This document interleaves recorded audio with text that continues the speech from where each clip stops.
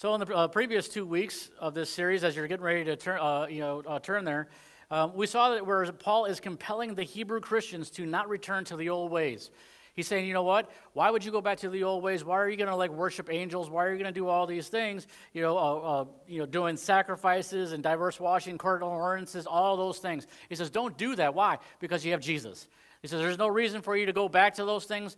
You don't have to do that. And for the non-believing Hebrews, he's telling them not to to not worship or to hold angels up in high regard or in high esteem, but to believe on the Lord Jesus Christ because he is better.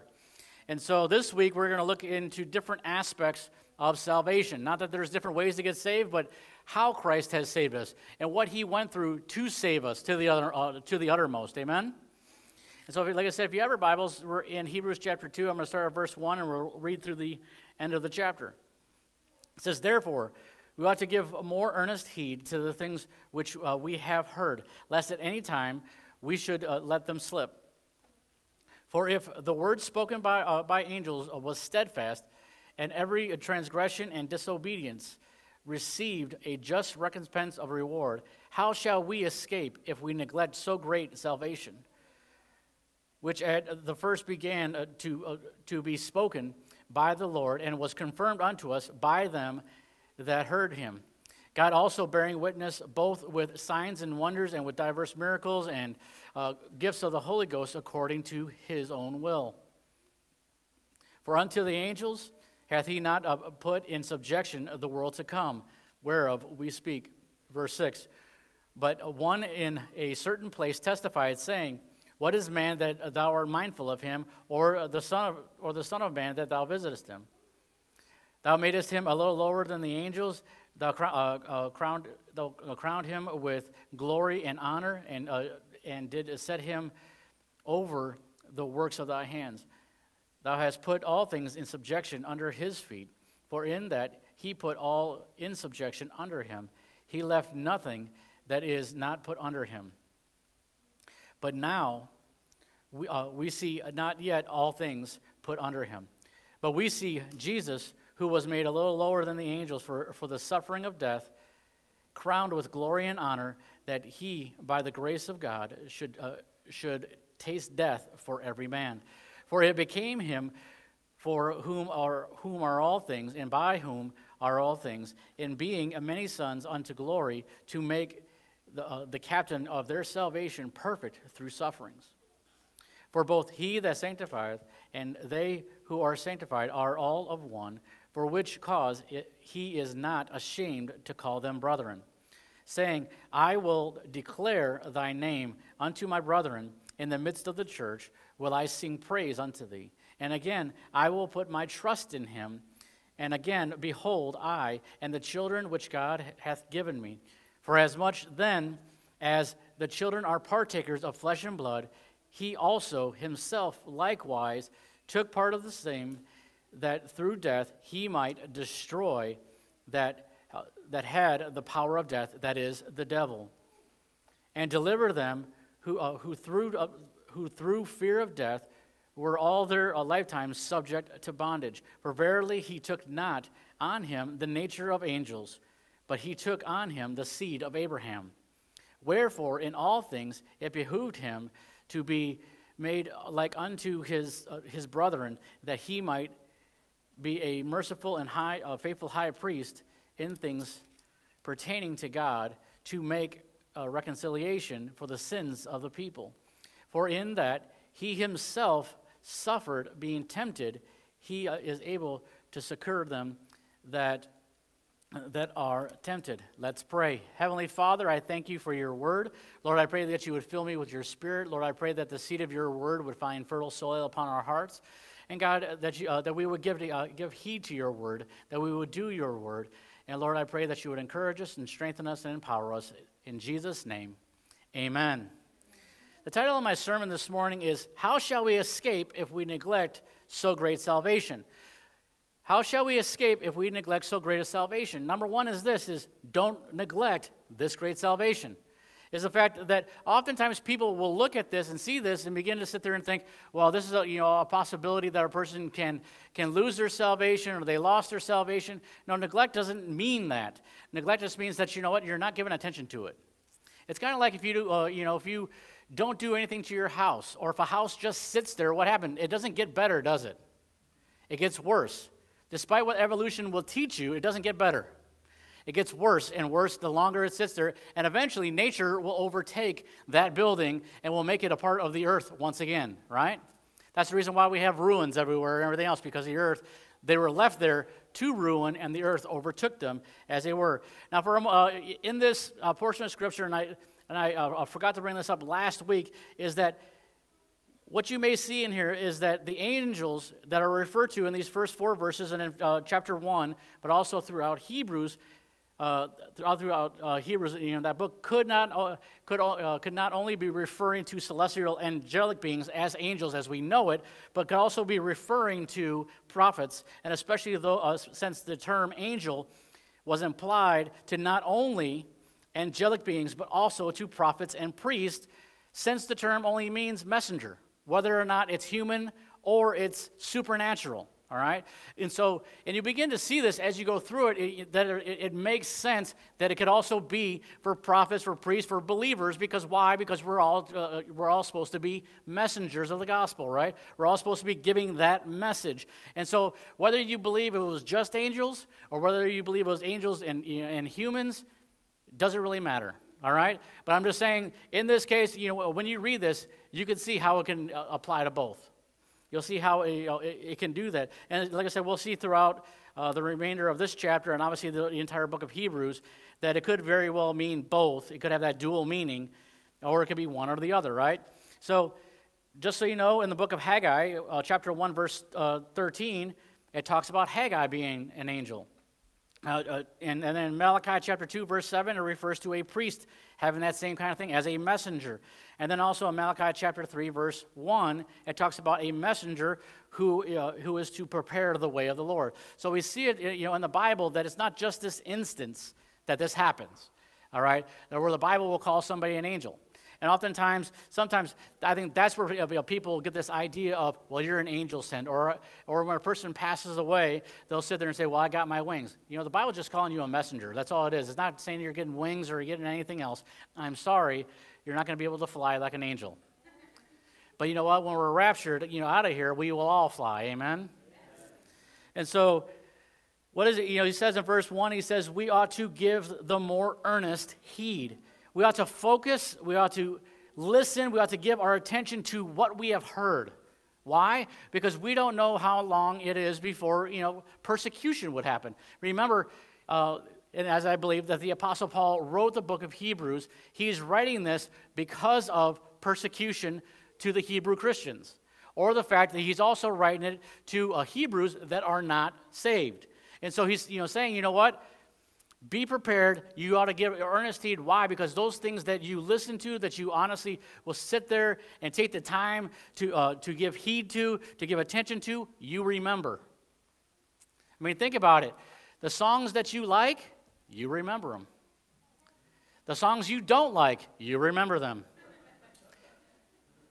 And some of you look at me, kind of strange. Why is that? Go into a store. There's a song that will come up on the overhead. That you're going, I hate this song, but then in your head, you'll have that song in your head the rest of the day. And you're like, I don't really want to give heed to that, but you know what? It won't go away. But that's what he's telling here. He says, you need to give the more earnest heed. You need to give more attention. You need to give more focus. You need to pay attention to God's word, why it's more important than Britney Spears, oops, I did it again. And now you're going to go throughout the day going, I have that song in my head. Thank you, Pastor. I am sorry. But I said it, so I guess I'm not sorry. But anyways, when he's talking about that, he is talking he wants us to give heed to what? To the Word of God. He wants us to give, when we read God's Word, when we come to church, when we hear God's Word preached, he wants us to give heed to it. He doesn't want us to be on our cell phones checking out, if we can get a reservation for someplace to eat for lunch, or, see how things are going at home on your phones, because we all know that there's cameras that you can, set up on your phone as well. He wants us to give heed to it. Why? Because this is life-changing. Your brisket is not. You say, Pastor, you don't know how life-changing it is after you have it. It's life-changing for a meal, but that's about it. All right. But the thing is that he wants us, obviously, like I said, to do that. Why? Because he doesn't want us to give in to every whim or every trend that comes around. Because you know what? It's trendy at times to be a Christian, isn't it? To call yourself a Christian even though that you're not.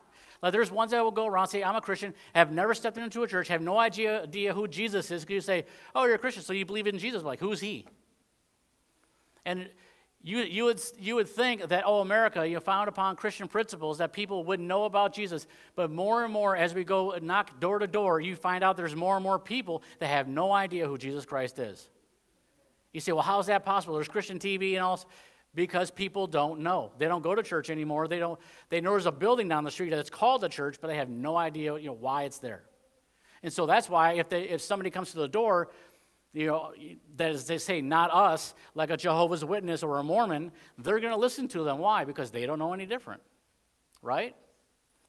And so he doesn't want us to give into, being tossed to and fro, back and forth by every wind of doctrine, as the Bible says. And he says this is the reason why. He says, lest at any time we should let them slip. We don't want to slip in sound teaching and sound Bible doctrines and those things that we know that the Bible teaches. Because the more that we are away from this book, the more we will get away from it.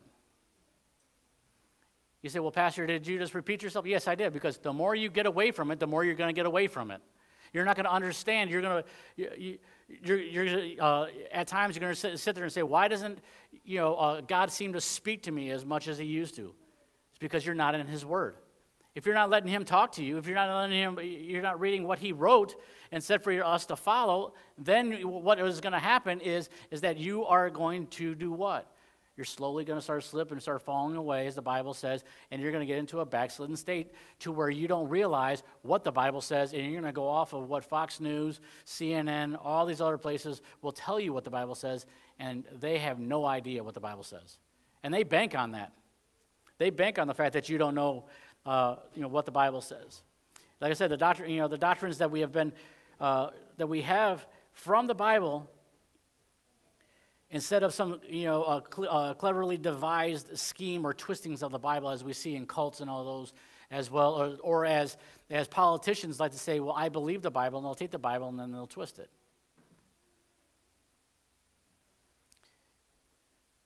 Obviously, we need to be careful to not allow sound Bible teaching to fall away from us. The Bible warns us of this, of falling into false doctrine and false teaching in 2 Thessalonians chapter 2, verse 3, which says, let no man deceive you by any means, for that day shall not come except there come a falling away first, and that man of sin be revealed, the son of perdition.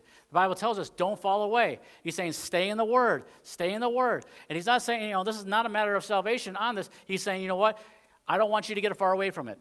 Because, think about it. If a husband and a wife are far away from each other for any long period of time, what ends up happening is that they start losing that connection with one another until they come back, together and being able to discuss whether it's a good situation or a bad situation.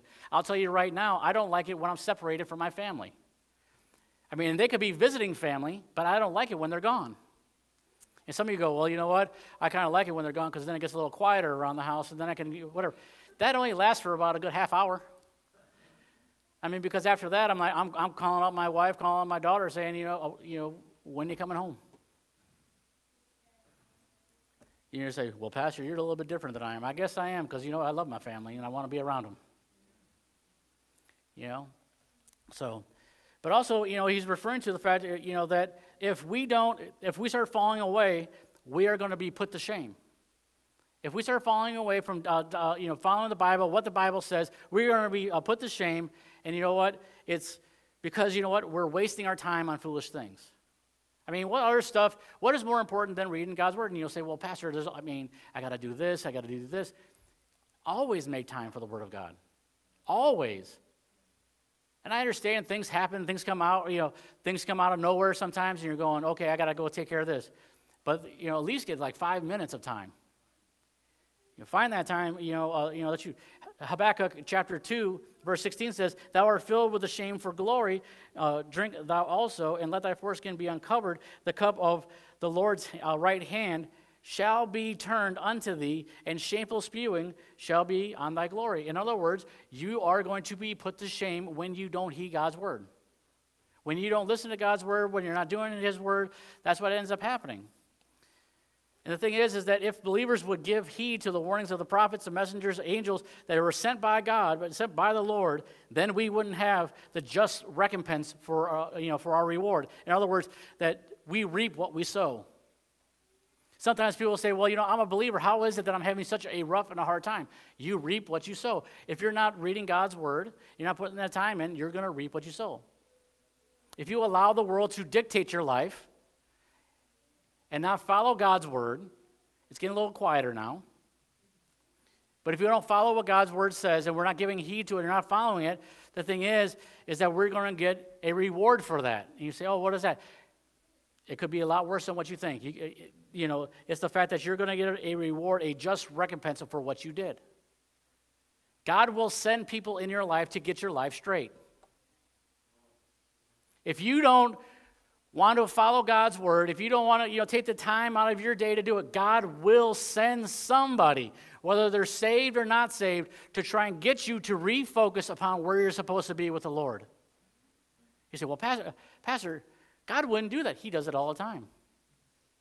He does it all the time. Why? Because he wants you on that straight and narrow path. He doesn't want you deviating, going off any other way you want to, because you don't feel like you have the time to do it. I guarantee there are things in your life that you feel like, I have to do. That you get up and you're like, I'm going to go do this. Like work. Tell me how many times that you can miss work before your boss says you're fired. Amen to the fact that God doesn't ever say you're fired after you're saved. But he wants you to come back into that relationship. He wants you to be reconciled in that relationship if you have been backsliding, if you've been getting away from him. I mean, think about this. What does the Bible say in regards to Lot and his wife? What ended up happening to Lot's wife when Sodom and Gomorrah was destroyed? She turned around, right? Didn't listen to the Lord. She didn't give heed to what the Lord had told her. Had told her to do, which was just keep running, don't look back. And she didn't do it. And she got turned into a pillar of salt. And Luke 17:32, the Bible simply says this about her: remember Lot's wife. You say, I can't memorize Scripture. Remember Lot's wife. 3 words. And the thing is that's to remind us to do, that we reap what we sow. If we are reading God's word, we're putting in the time with it, we're going to reap benefits from that. If we don't, we push it off to the side, we're going to reap the not-so-good benefits of that, right?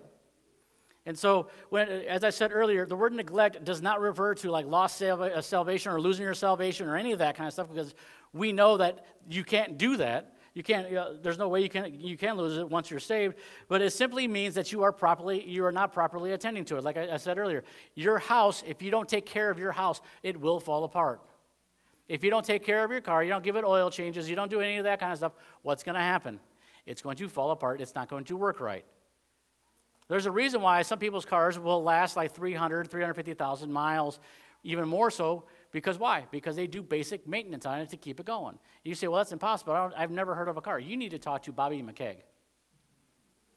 He has a vehicle right now that is on 350,000 miles. Why? Because he just keeps on doing the maintenance on it. Keeps it going. You say, well, I want all the new technology and everything else. I'd rather have a vehicle that runs. Because all this new technology, that's just more stuff to mess up, to break. When I got, a few years ago, when I got my truck, some people, said, hey, Pastor, you don't really have all that much on this thing. This truck right now has the most technology I've ever had in a vehicle. It has power windows, it has power door locks, and it has a radio. You say, what'd you have before? Some of the older generation may know this. You remember those windows? Did you go like this?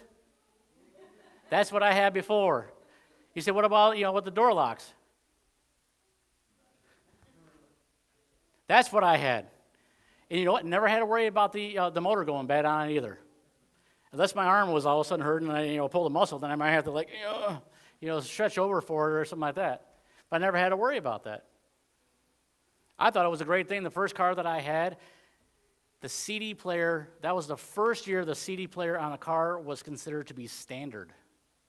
I didn't have to get the option of a CD player, and some of the kids were going, what are CDs?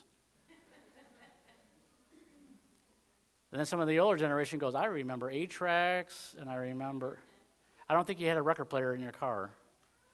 I don't know if that's possible, but because you hit a couple bumps, you might be skipping the record the entire time. But like I said, if you don't take care of those things, you don't take care of your vehicles, you don't take care of your house, you don't take care of your relationships, they will fall apart. If you don't take care of your relationship with the Lord, you don't put the time in with the Lord, it's going to begin to fall apart. Life is going to begin to fall apart.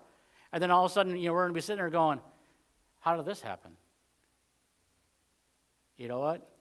And Jesus has been there the entire time in the same place that you left him.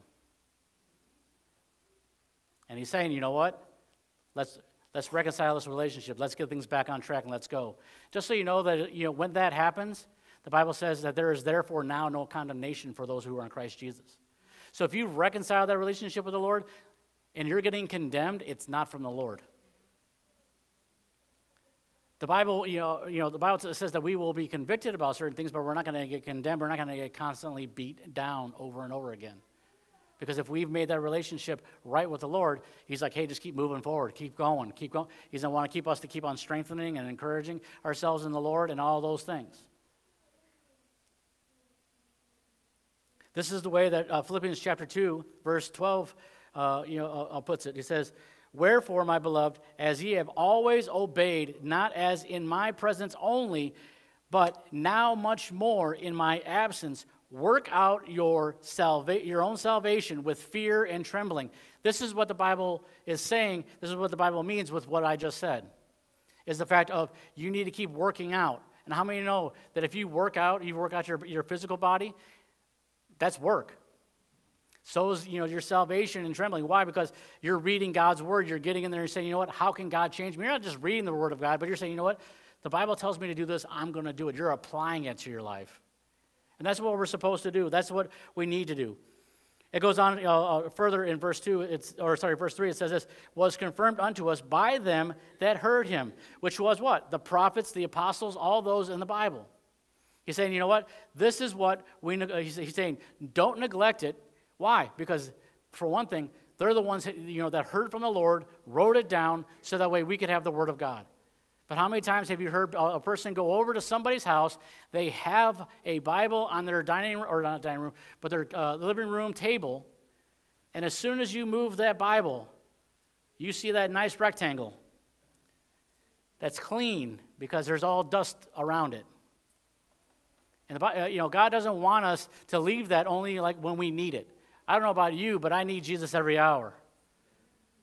I need him all the time. In verse 4, it says this. It says God also bearing them witness, both with signs and wonders and with diverse miracles and gifts of the Holy Ghost, according to his own will. The Lord showed in who he used. How did God show people that he was using somebody, that somebody was a prophet, somebody was an apostle, somebody was a believer? It was by their testimony. And it was to be believed by signs and wonders. We saw that with the apostles. The apostles did all kinds of signs and wonders and miracles. Obviously, Jesus did as well, and signs of the Holy Ghost. The Old Testament prophets showed this. Jesus, showed this as well, and obviously the apostles did as well. And obviously, when you look at some of the signs and wonders, some of them were pretty strange, weren't they? Some of them were pretty weird. I mean, think about it. There was one man, in the Bible, I believe it was Hezekiah, who the Lord said, sleep on one side for a certain amount of time. And then after that, switch over to the other side. You go, well, that doesn't seem strange. Okay. Well, then you also have, let's look at John the Baptist. What did he do to show people that he was from the Lord? Well, he dressed in camel's hair, and then he ate locust and honey. The honey I can get down with. The locust, I don't think so. I mean, you could sit there and be like, oh, that's protein. No, I don't know about you. Of course, I guess if I wanted to, I'd never go hungry down here, because if that's the case, if bugs are our protein, we got a whole bunch of mosquitoes down here. I mean, I'm telling you, I could be just keep going. But I could share you a story about mosquitoes, but I'm not going to. It's just if you want to know it, I'll tell you later, but I'm not going to. It's gross. All right, so number one is this. Don't neglect the salvation that God has given you. Don't neglect the salvation. Number two is that you're subject to Christ, not angels. You're subject to Christ, not angels. This is verses 5 through 8. Verse 5 says this. It says, "For unto the angels hath he not put in subjection the world to come, whereof we speak."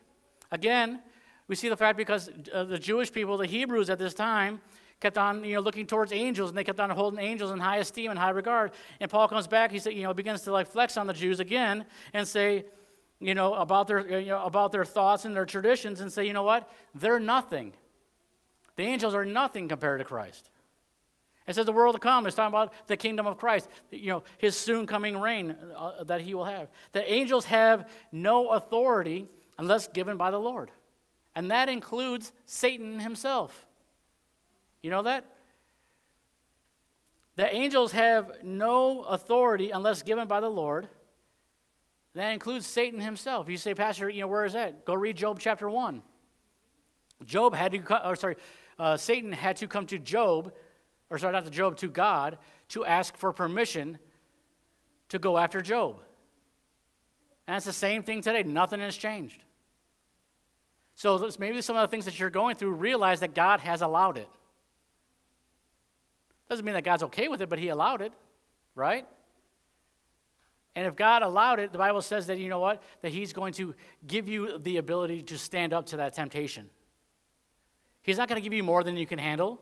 The Bible even says that he's not going to give us more than you can handle. That whatever temptation that is there, the Bible says that, you are able to handle it. Whatever you're going through, you may have the worst time in life. You may have a bunch of death in your family or something like that.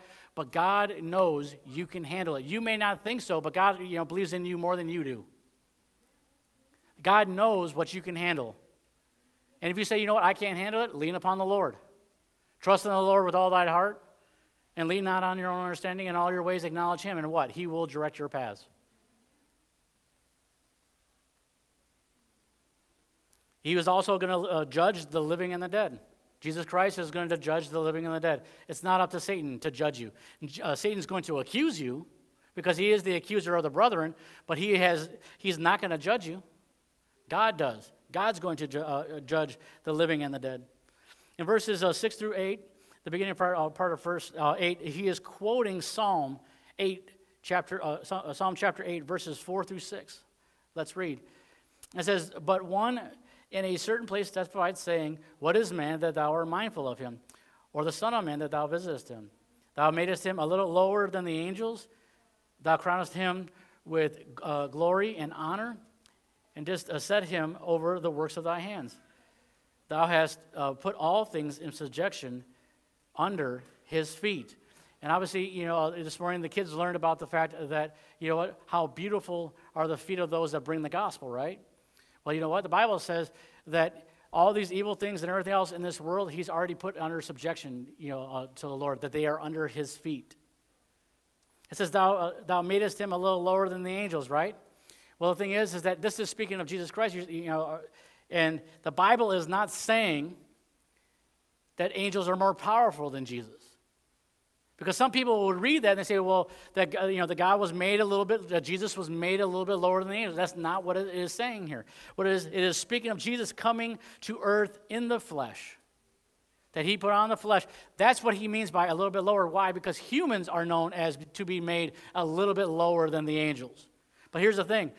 Whereas we're 100% human, which he was 100% human, he's also 100% God, and we're not. You say, well, Pastor, that's 200%. How does that work?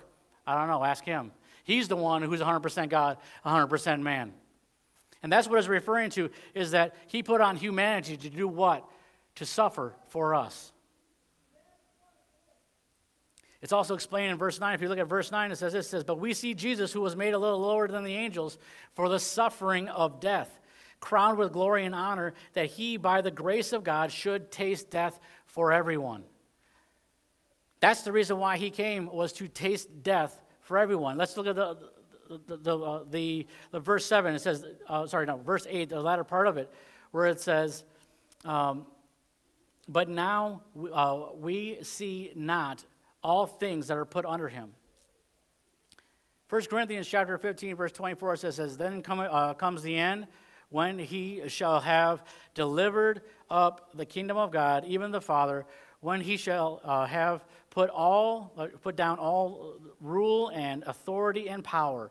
The thing is that all things are underneath him. All things are under his feet. Everything is subject to him.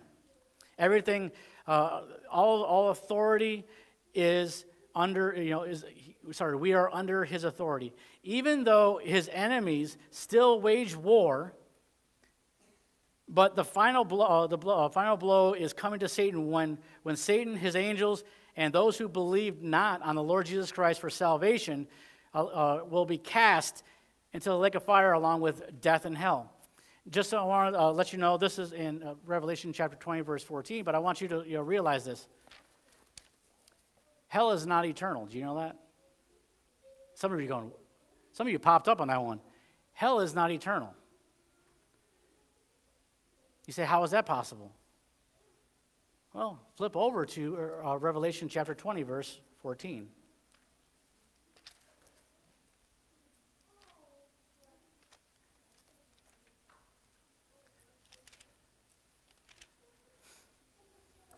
What does it say? It says, and death and hell were what? Cast into the lake of fire, which is the second death. So hell is not eternal. The lake of fire is. So don't go around saying pastor's a heretic because he said hell's not eternal. Most people think of hell and they think it's eternal. But it says right there, it says death and hell are cast into what? The lake of fire. The lake of fire is eternal, not hell. And so it doesn't matter anyways because you know what? It's all torment and torture and suffering and pain anyways. One man put it like this. He says, as Christ carries on a war continually with various enemies, it is doubtless evident that he has no quiet possession of his kingdom. He is not, however, under the necessity of waging war, but it happens through his will that his enemies are not to be subdued until the last day, in order that we may be tried and proved by fresh exercises. In other words, you know what? At any moment, any time, he could say, that everything is underneath him. But the thing is that he allows certain things to happen to do what? To test us, to try us. He allows Satan to, to send out his angels to do certain things and have certain things about us. Why? To try us, to test us in those things. But on the last day, those will all end. Those will all end. So number one was don't neglect this great salvation. Number two was that we are subject to Christ and not to angels. And number three is this, that Jesus tasted death for every man. Jesus tasted death for every man. Verse 9, I read it earlier, but I'll read it again. But we see Jesus, who was made a little lower than the angels for the suffering of death, crowned with glory and honor, that he, by the grace of God, should taste death for every man. Now, if you have anybody that you know that is a Calvinist or goes to, like I say, a Presbyterian church or a Reformed church or any of those kind of churches, this verse kind of annihilates their theory, that Jesus didn't die for anybody or didn't die for everybody, but he only died for the elect. They'll say he only died for the saved people. The other ones, he already determined that they're going to go to hell anyways. That's what Calvinists believe. But what does the Bible say? It says what? That he tasted death for how many men? A few? It says every man, right? Every man. So let's look at this, that he tasted death for every man. So what does this mean? Some say, oh, death, physical death. It's even deeper than that. It's even deeper than that. That is not just a physical death, that he suffered for us. I mean, we know that God put on flesh, as I said earlier, a little lower than the angels, yet the angels are subject to him, right? To suffer a gruesome beating, right? So we see this in Matthew chapter 26, verse 53 that says, thinkest thou that I cannot now pray to my Father, and he shall presently give me more than 12 legions of angels? I mean, think about it. If angels are more powerful than Jesus Christ, Jesus said, you know what? I could just sit there at any moment, just call 12 legions of angels down. They are subject to him. It's not the other way around. That at any moment, that he could have, on the cross, he could have, just said, you know what? I'm done with this. I'm tired of this. And sent for 12 legions of the angels to take him away. All that beating and suffering that he went through. I mean, Hebrews chapter 9, verse 28 says this. It says, so Christ was offered once to bear the sins of many, and unto them that look for him shall he appear the second time without sin unto salvation. Jesus, this is in his death that what was accomplished, through that beating. First Peter chapter 2, verse 24 says, who his own self bare our sins in where? In his own body. Our sins he bore in his own body. He took upon his body, right? On the tree, that we, being dead to sins, should live unto righteousness, by whose stripes ye are healed. Oftentimes people will quote this verse saying, I claim healing in Jesus' name, or all sort of stuff. But what it is, if you are saved, that's what it's saying. It says, by his stripes you are healed. You are saved. That's what it actually literally means. It's not, something for healing. It is for your spiritual healing, if you want to look at it that way. There is a healing. But the thing is, as soon as you're saved, it says what? It says that by his stripes you are healed. But I want us to focus on that part. It says, our sins in his own body, that he bore our sins in his own body. Because obviously, Jesus died and was buried, right? And the Bible actually says that his spirit descended into hell to accomplish victory over death, hell, and the grave, to pay for sin that he bore in his body. And you say, where does that say that in the Bible? Well, let me tell you. Let me show you. If you want to, flip over to Ephesians chapter 4, verse 8. Ephesians chapter 4, verse 8 through 10.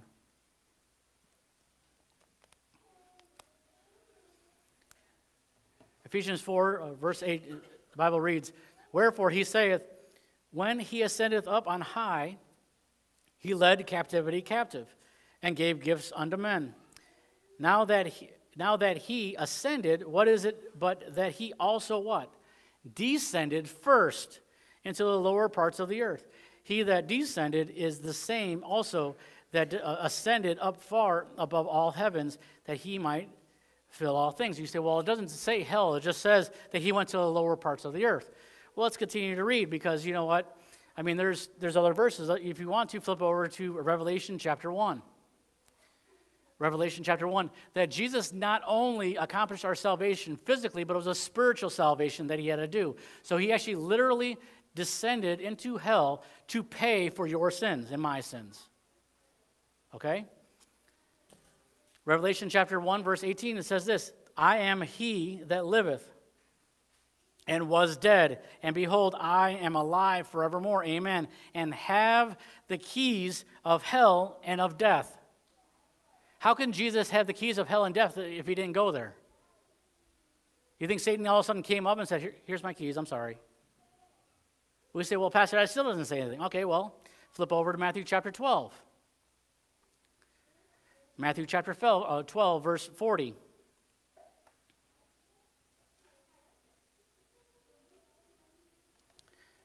Matthew chapter 12, verse 40, the Bible reads, for as Jonas was 3 days and 3 nights, and Jonah is 3 days and 3 nights in the whale's belly, so shall the Son of Man be 3 days and 3 nights in the heart of the earth. You say, well, that says heart of the earth. It still doesn't say hell. Where do you think hell is located? You say, okay, well, I don't know. Well, let me see let's go where Jonah says of this entire situation. Go over to Jonah chapter 2, verse 2. I am simply, showing you that Jesus went to hell to purchase salvation. You say, well, so far all you're doing is just pointing to these verses that kind of allude to it, but doesn't really say it. Let's keep going. Jonah chapter 2, verse 2 says, and said, this is Jonah, I cried by reason of mine affliction unto the Lord, and he heard me. Out of the belly of hell cried I, and thou heardest my voice. You say, well, that's only for Jonah, that he felt like when he was inside the belly of the whale that it was like hell. It's actually a dual prophecy. It was talking about the fact of him being in the belly of the whale, and he felt like that was hell. But it also refers to Jesus. Why? Because Jesus referred to it in Matthew chapter 12, verse 40, where he says that he was going to, spend 3 days and 3 nights in the heart of the earth, or in hell. Jonah, like I said, prays prays to the Lord literally to get him out of the well, in which he calls hell. Yet Jesus speaks Jonah's prayer in reference to where he would be. And you say, still, Pastor, I still don't know. Go over to Acts chapter 2.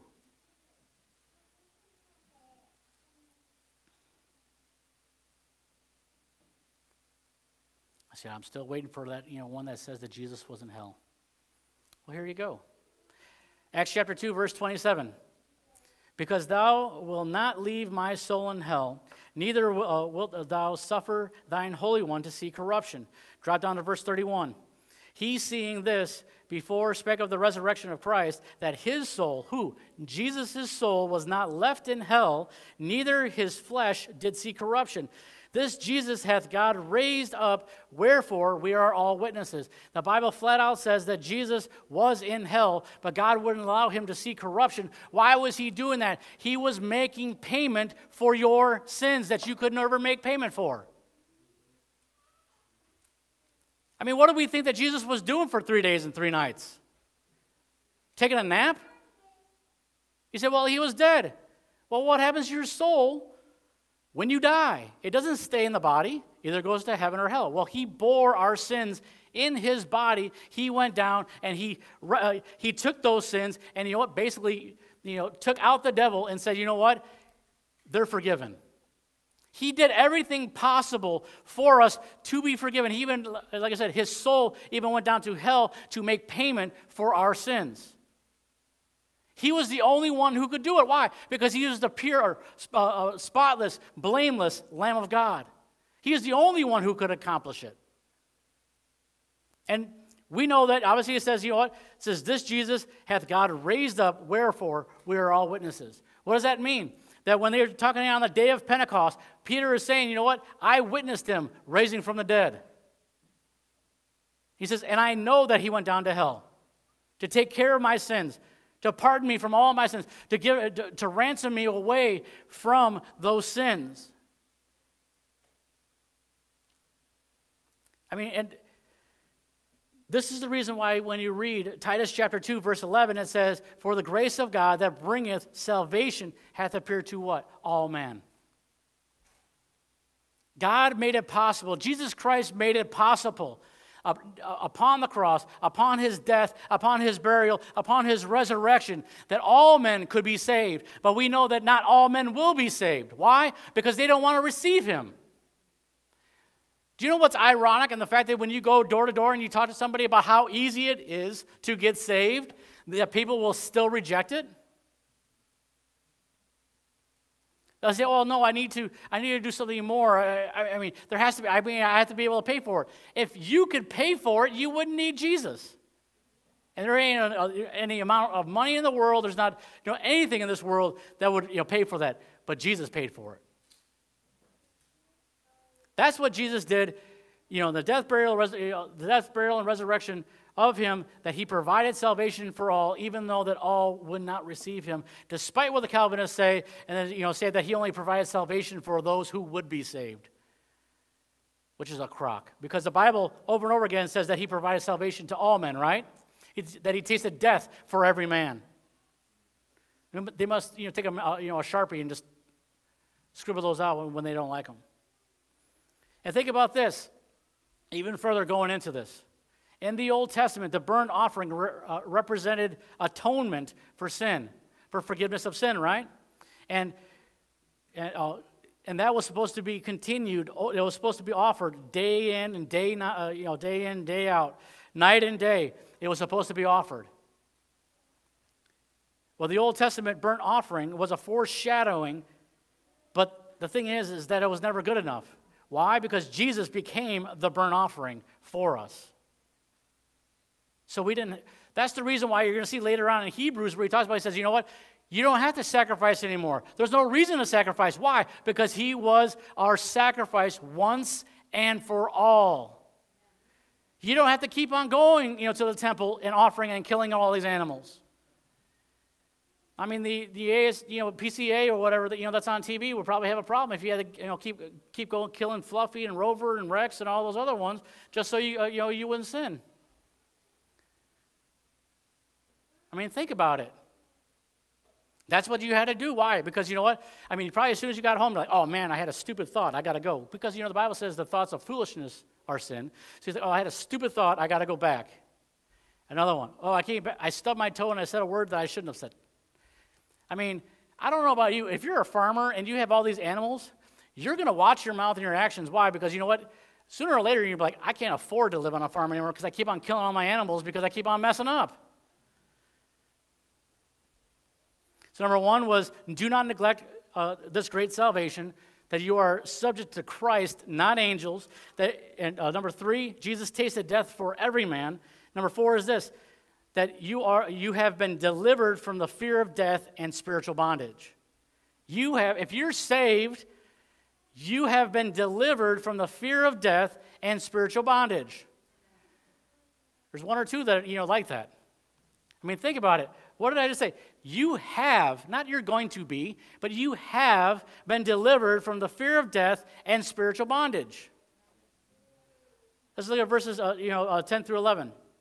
It says, for it became him, for whom are all things, and by whom are all things, in being many sons, unto glory, to make the captain of their salvation perfect through sufferings.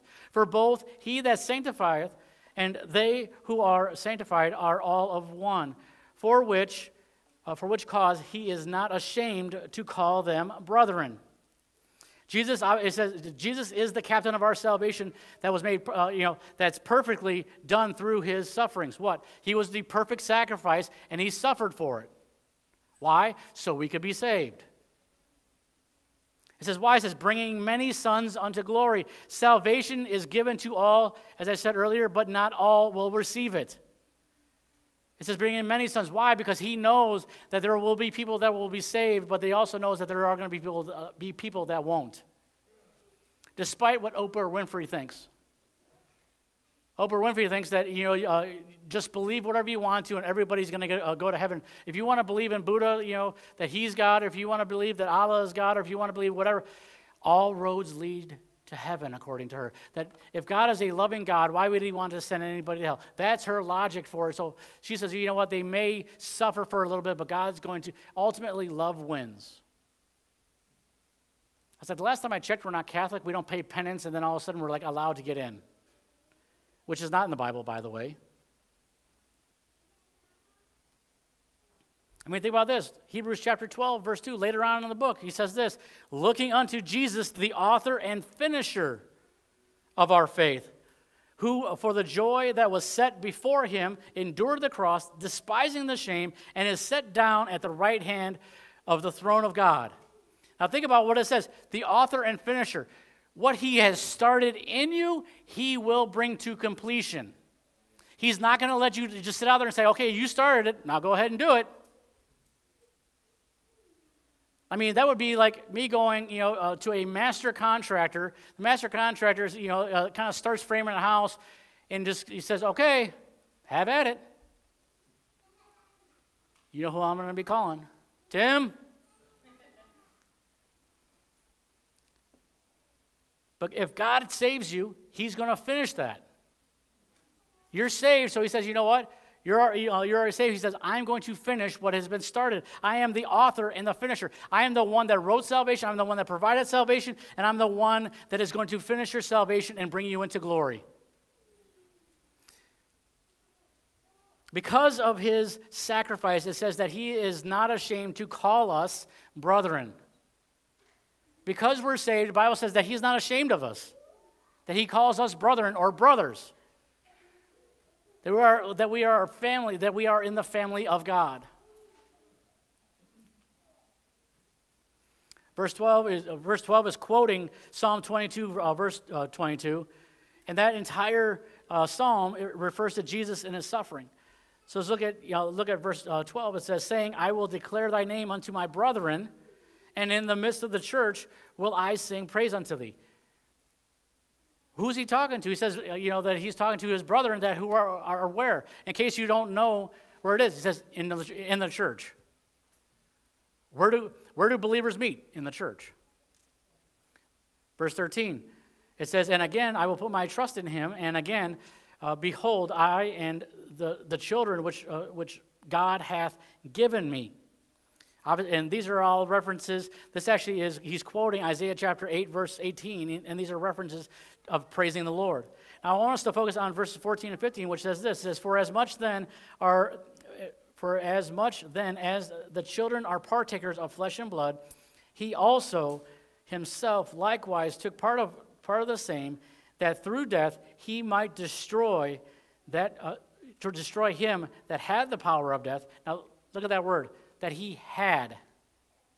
He doesn't have it anymore. He had it. He doesn't have, if you had something, you don't have it right now, right?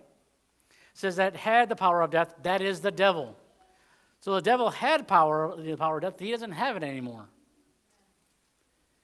And deliver them who through fear of death were all their lifetime subject to bondage. He destroyed the devil's power of death to deliver us from the fear of death.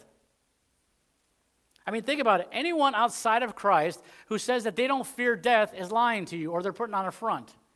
Because every single person that when it comes down to it, if they are laying on their deathbed, you will see sheer terror in their eyes when they don't know the Lord.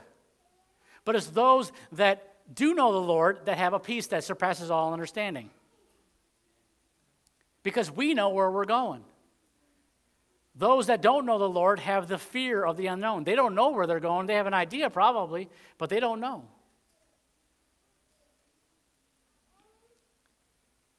We need to realize that believers need not to fear death.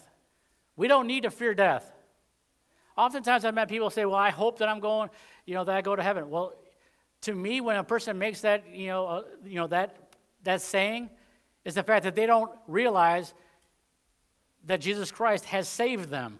Or, that they are not saved in the first place, that they've been going to church and playing it, and they think that they're saved, but they're not. Because the thing is that we should not fear death. I'm not saying that I want, hey, come on, death, bring it home now. But I'm saying, when my time comes, I'm ready. I'm ready. 1 Corinthians chapter 15, starting at verse 54, says this. It says, So when this corruption shall have put on incorruption, and this mortal shall have put on immortality, then shall be brought to pass the saying that is written, Death is swallowed up in victory. O death, where is thy sting? O grave, where is thy victory? The sting of death is sin, and the strength of sin is the law. But thanks be to God, which giveth us the victory through Jesus Christ our Lord.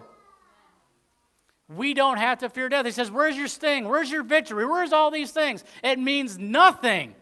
Why? Because you know what? We have the victory. He gave us the victory when he died for us upon that cross and raised from the dead.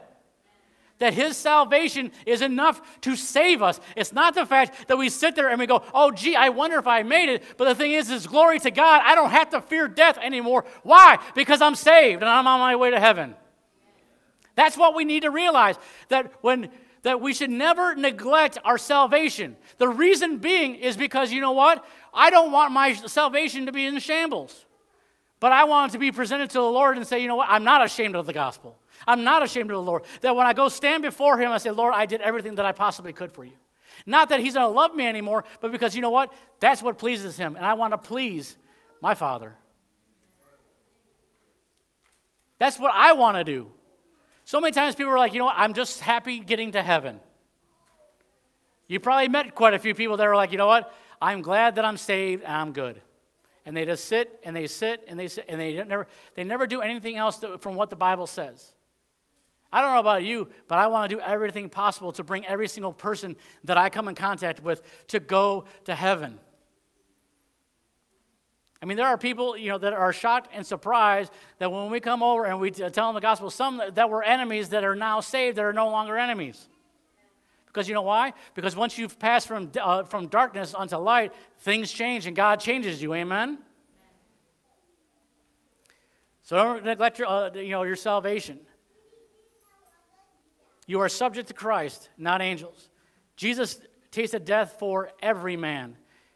You are delivered from death and spiritual bondage. And lastly, Jesus took the nature of mankind, not the nature of angels. Jesus took the nature of mankind and not of angels. Verse 16 says this, "For verily he took not on the nature of angels, but he took on him the seed of Abraham." Jesus didn't come to save angels. Jesus came to save humanity. So he took on flesh to do that.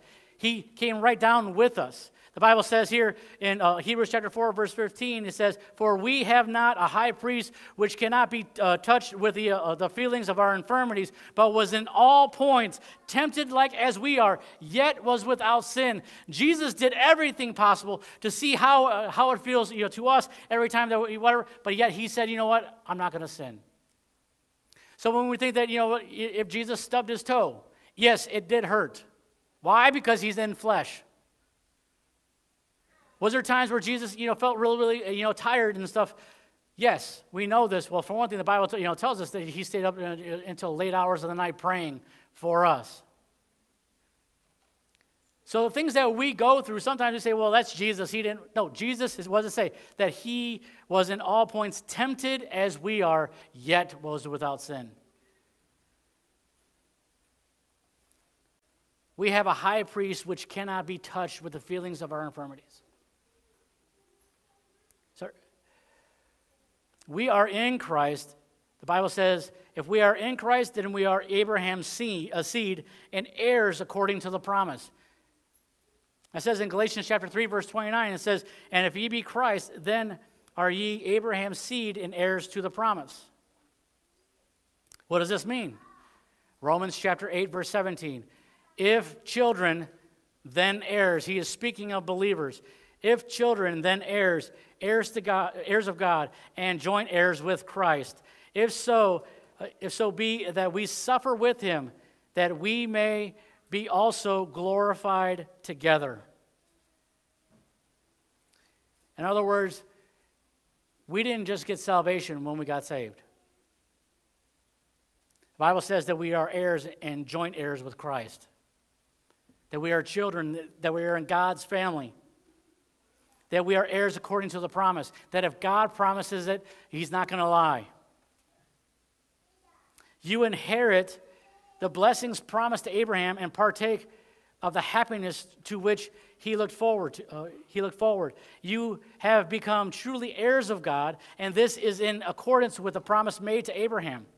It is not by the obedience of the law, which that would be the fact of different ones out there saying, I just need to keep the law, because we aren't saved by obedience to the law. It is by faith, and in the same way that Abraham possessed the blessing as an arrangement before giving of the law, and therefore one that may include all, whether Jews or Gentiles, all are on a level and are alike.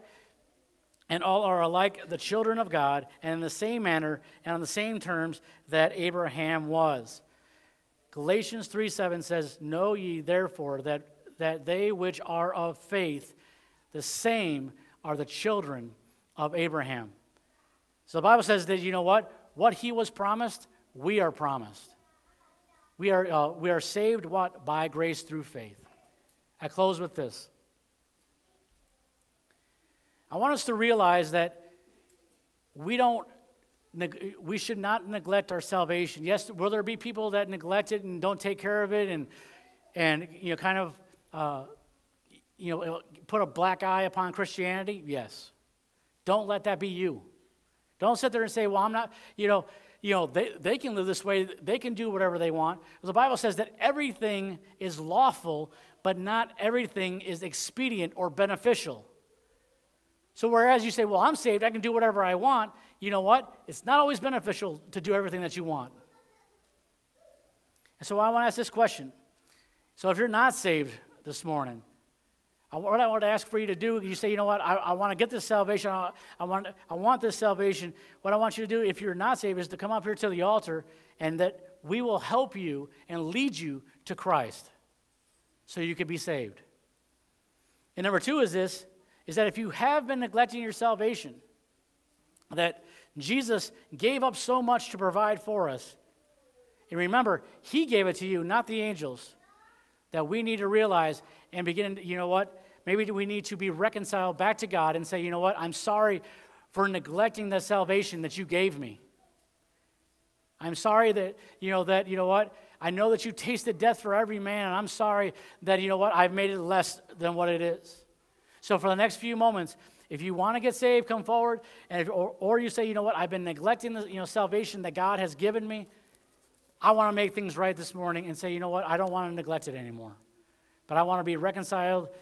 I want to make that relationship back to where it was. I want to begin to work out my faith with fear and trembling once again. If that's you, I just ask that you would come forward.